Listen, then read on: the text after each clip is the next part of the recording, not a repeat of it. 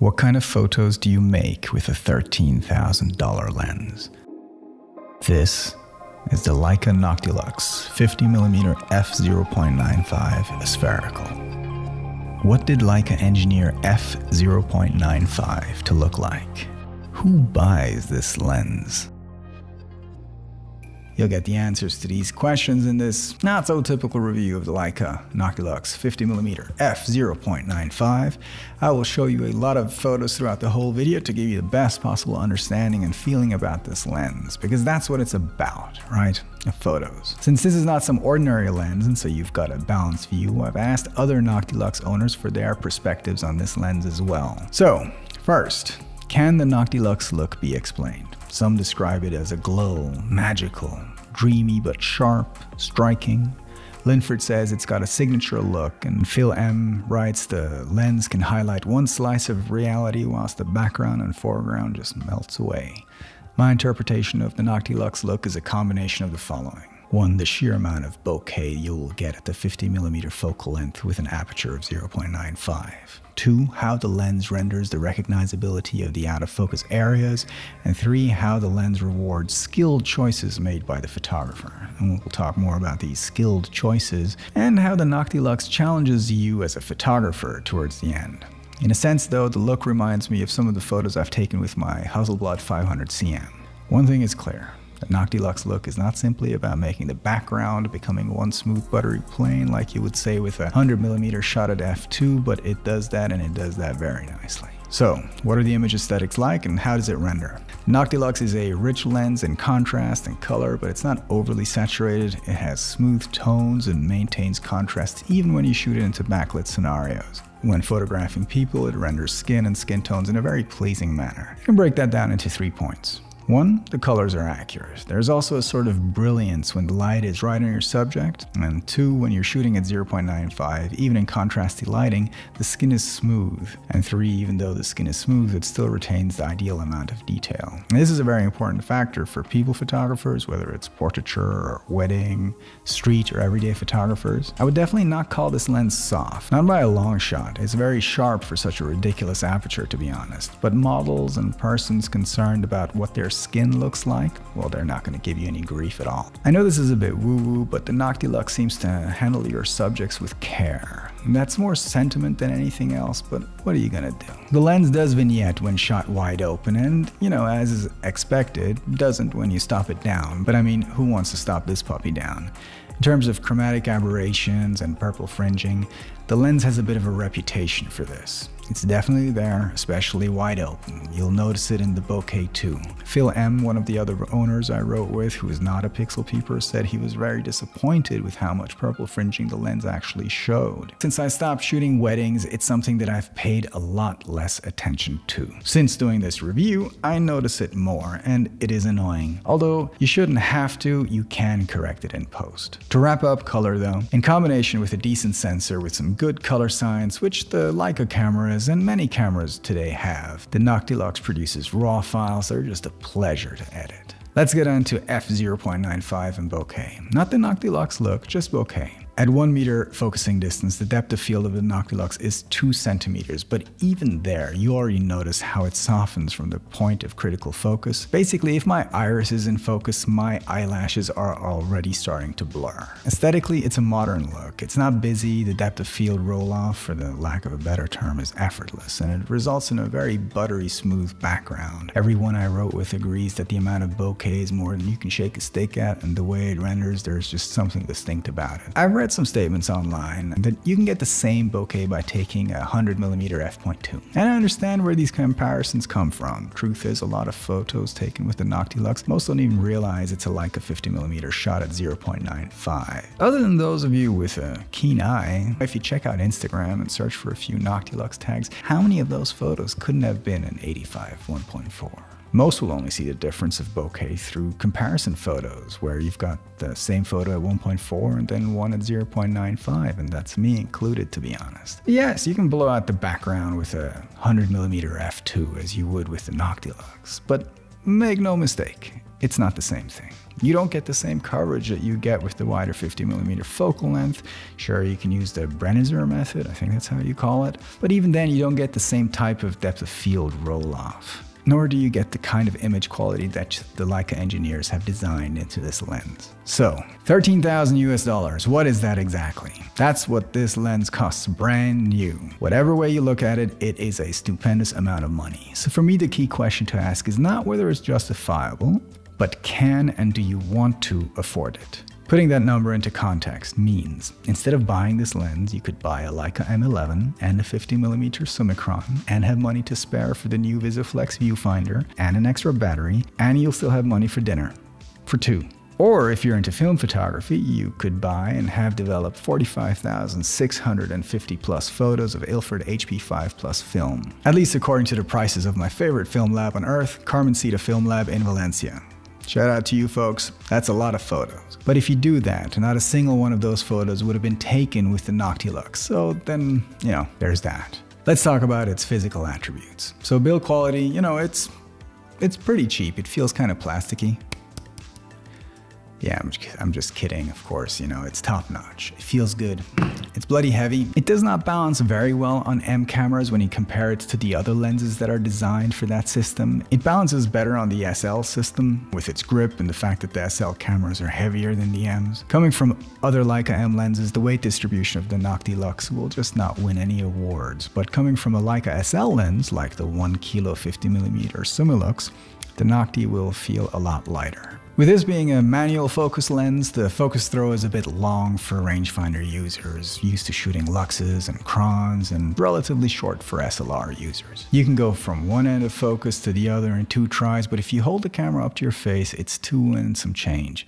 Of course, that's if you've got my size hands. The focus throw is shorter on the 0.95 than on the earlier F1 Noctiluxes though, so there's that to take into consideration. Focusing the Noctilux on a rangefinder is not as challenging as you would think. For the fact that it is a 0.95 lens, you will be surprised by how many keepers you actually have when you shoot it wide open. You will have more keepers with a camera which has an EVF like the SL2S, but in my case at least, I focus faster with the rangefinder on the M7 and the M9. Focusing with the Noctilux will not be as fast as with the Leica 35mm Summilux or the Zeiss 50mm sonar, because it doesn't have a tab or a knob. If you use lenses with a tab and an extremely short focus throw for a while, you develop muscle memory, and this is not the case with the tabless Noctilux. The reason you'll slow down with the EVF though is because you can achieve critical focus. And you will invariably keep adjusting for the micro changes in focus depth. Either you're swaying a tad and, maybe your subject is too. Can you expect a different experience shooting the Noctilux on film versus digital? And I would say yes, you can. On a film, you can potentially get away with shots which are slightly out of focus, and that's because film is not as clinically flat as a digital sensor. And this is a great positive for film.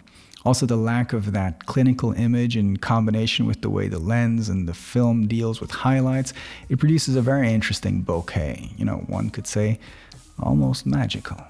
Also, the contrast between the out of focus areas versus in focus areas is quite stark. Earlier I mentioned to you about this not being a soft lens, even wide open, and I think my wife's toes here illustrate this point exactly. By the way folks, I hope this review is useful to you. If you like it, or if it helps you out, then a like or a comment, or even both on the video, it goes a long way to help me out too. Alright, what about shooting it at 0.95 in pure sunlight? Well, an unfortunate negative is the shutter speed limitation of the Phil-M's, which is at 1/1000 of a second. And same goes for the older digital M8, M9, and even the M10 model. You see, if you want to shoot at 0.95 in pure sunlight at ISO 100, then the max shutter speeds of these cameras won't do. Even the M8's 1/8000 of a second is just a tad too little. You need to be at 1/16,000 at the very minimum to make it work, and not worry too much about overexposure. You're going to have to buy a filter. The issue with the filter is the lens thread, which is an uncommon 60mm. I've ended up buying the 16 times Leica ND filter part 13057. You might as well get it from the guys who designed the lens in the first place, right? The filter kind of brings out the vignetting a bit more, but what I find more unfortunate is actually the color cast that the filter creates. These very gray, cool tones, almost underexposing a bit. You'll need to shoot in RAW to correct the color and the vignetting adequately. But on the other hand, there's the novelty of shooting at 0.95 in the scorching sun. Now, is it the king of the night? According to Google, Noctilux means the light of the night. And yes, it is. It is an absolute monster in low light.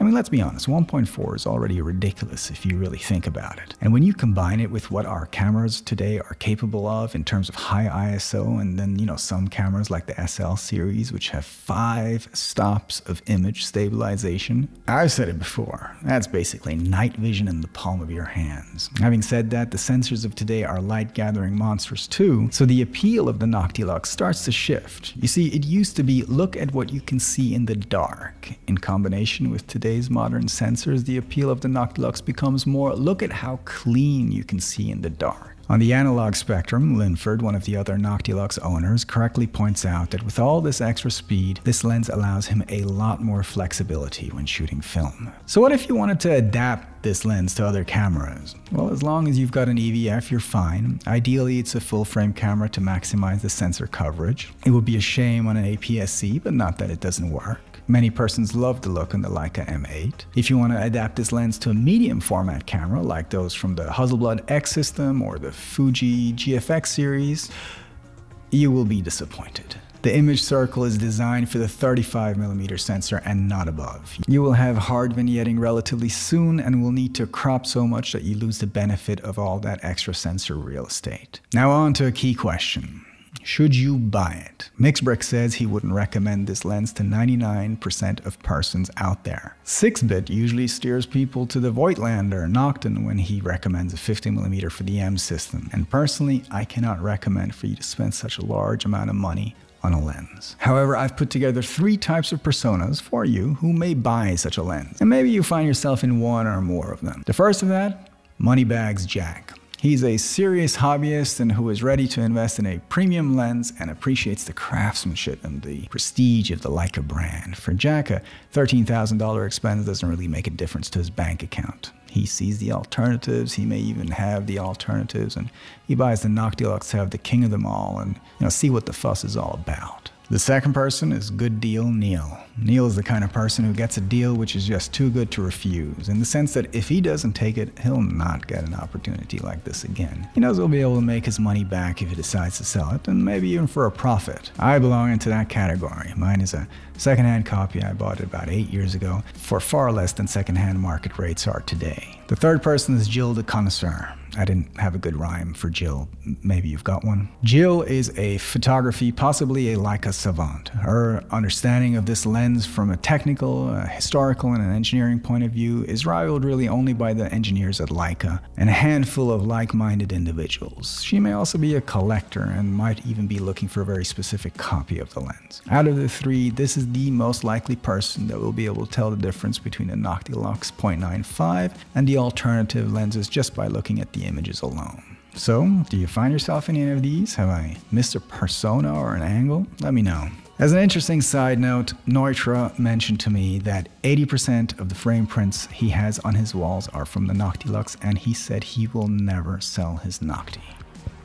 What about the alternatives? A good list of alternatives are the Leica Noctilux 50mm f1, or the Leica Noctilux 50mm 1.2, or the reissue of that. I mean, these are still very expensive lenses, and they will give you a different look to the 0.95. Less expensive lenses to look at are the Voigtlander Nocton 50mm 1.2, the TT Artisan 50mm 0.95, and the Mythicon Zongi Speedmaster. I butchered that, I know. The Mythicon Zongi Speedmaster 50mm 0.95. I find them all quite interesting in terms of the images that they produce, but I've not tested any of these lenses. If you've got one and would like me to, then I'd be glad to. If you happen to be one of the manufacturers and want to send me one, well, why don't you? You can contact me via my website. Let's get on to how the Noctilux challenges you. So earlier I mentioned to you that the lens rewards skilled choices made by the photographer. Look, if it's simply about the bokeh, and the lens's ability to separate subject from background even more than an aperture of 1.4 in the same focal length, you'll be knocking them out of the park just from the first few shots after you put this thing on your camera. The way it renders bokeh at 0.95 is just beautiful, and the wizards of Leica deserve a hats off for what they pulled off with this lens way back in 2008. If it's about low light, well, the way this lens finds light in a situation where you didn't think there was enough will surprise you every single time. If it's about the glow, however, the Noctilux look, well then this lens will challenge you.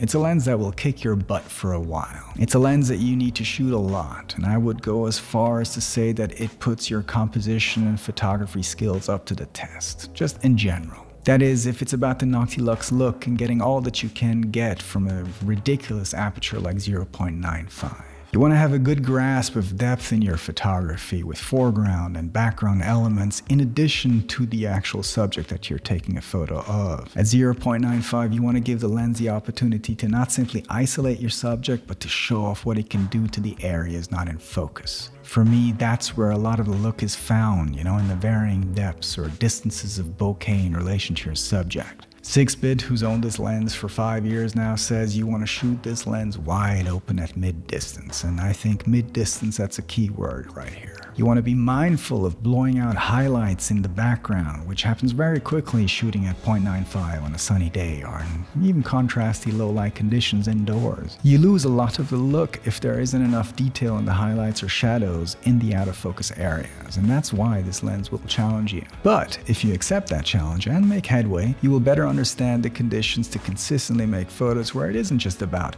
the background that goes super blurry, but a photo that works in a way that only the Noctilux and a practiced photographer can make it work. And if it only was that easy. Honestly, for me, it is hit and miss. Sometimes I think I've figured it out and then I just get a very bokeh style photo and, still lovely, not complaining. That bokeh is gorgeous. And then at other times when all the elements align, I take a photo where I think, well, that's what all the Noctilux fans rave about and that's why I haven't sold it yet. Character for days, I couldn't have done it with any other lens. That's a very cool moment. Which leaves the ultimate question. How many of these moments do you need to collect to say, yes, I want to afford myself this lens? A question which invariably only you can answer for yourself. To help you though, and add a little more color and contrast to that decision, you'll find all the responses from the persons I was in touch with on my site. The link is in the description below. A part 2 of this review is in the making, where I walk through many more images made with this lens, similar to my best of 2022 video. You can check it out right there. And definitely subscribe and hit the bell icon so you see when it's out. Peace.